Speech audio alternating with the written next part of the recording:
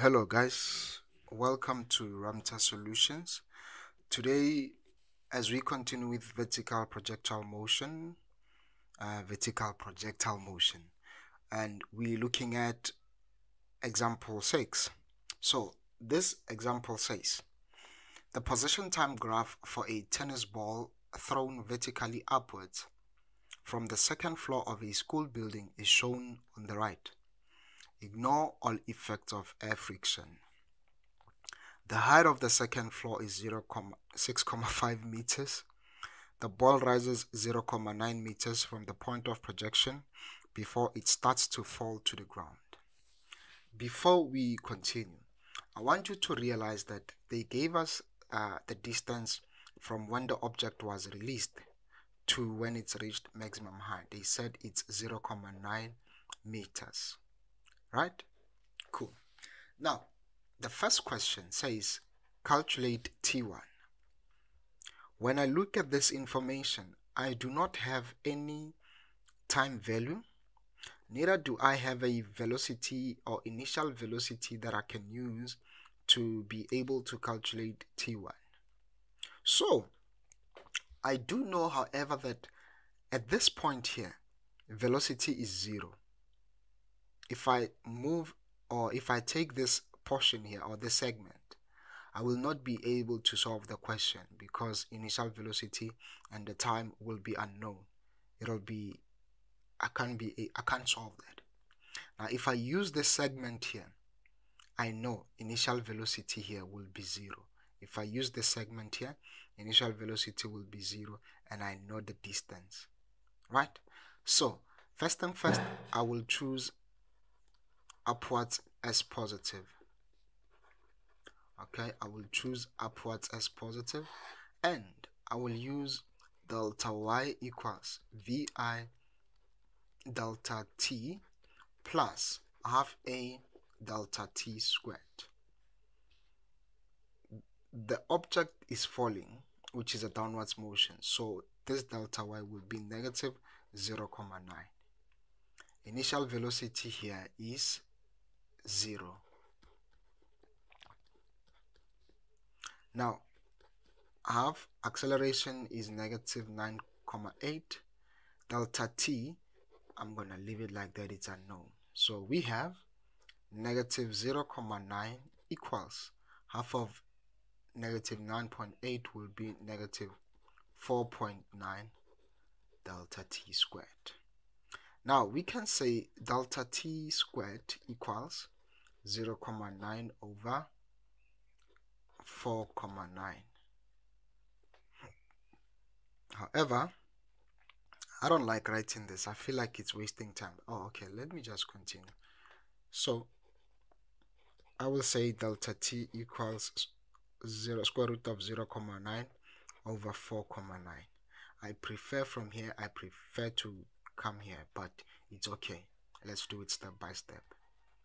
Now, let's find our delta t. Square root of 0.9 over 4.9. Our delta t is 0.43 seconds. Now, I want you guys to be careful. This delta t is not from the point of release to return. It is from maximum height to point of release. It's for this portion. Now we said when objects are released vertically upwards, there is time symmetry for the object to reach maximum height and to return to initial position. What do I mean? I said from here to here, the time is 0.43 seconds. This also means from here to here, the time is also 0.43 seconds. Therefore, we say T1 equals 0.43 seconds. Okay? T1 equals 0.43 seconds. Okay.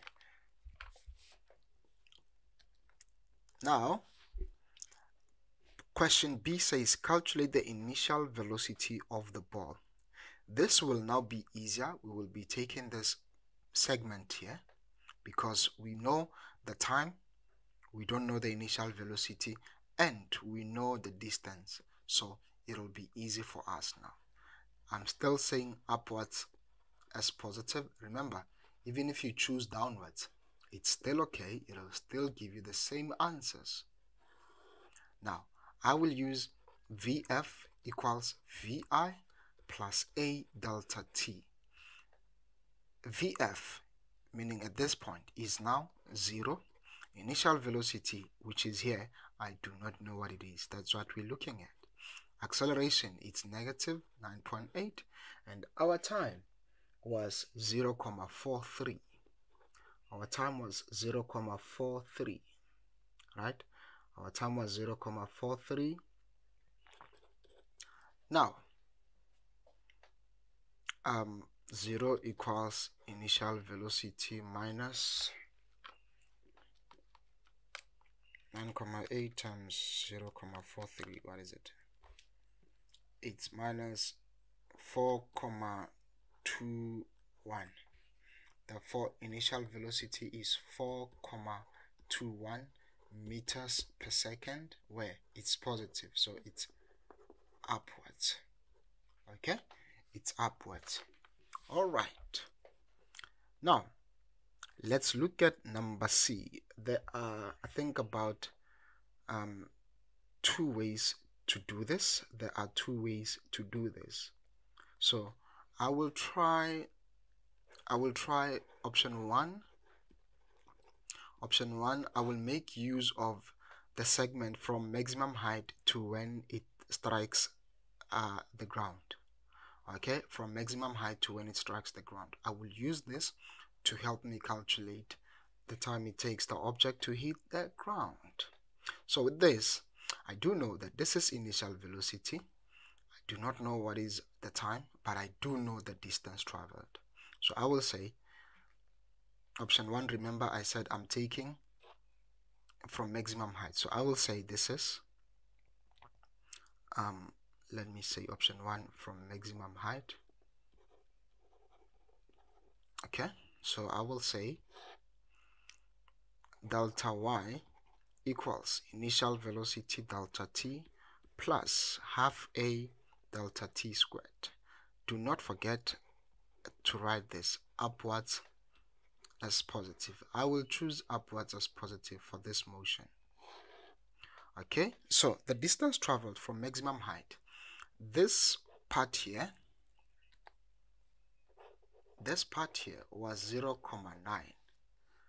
Alright, so the distance traveled will be 0.9 plus 6.4, which is negative, right, because it's going down. So it'll be negative 7.4. 0.9 plus 6.5 is 7.4. However, since the object is moving downwards, the displacement will be negative. Okay, initial velocity at this point is 0 plus acceleration, it's negative. Oh, I forgot a square here. Okay, now we have negative 7.4 equals negative 4.9 delta t squared. Alright, okay, let's go to the next page. So delta t squared equals 7.4, did I say 7.9? Okay, 7.4 over 4.9, therefore meaning delta t is the square root of 7.4 over 4.9. What is our delta t? It is, let's see,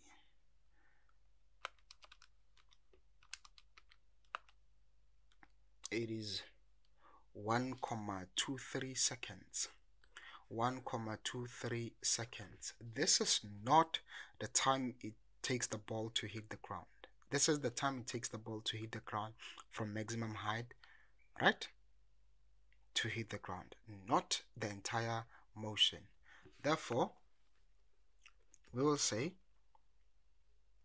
1.23 plus, you remember this time here, what was it? I think it was 0.43. Alright, what is it? equals 1,66 seconds. Therefore, it takes 1,66 seconds to hit the ground.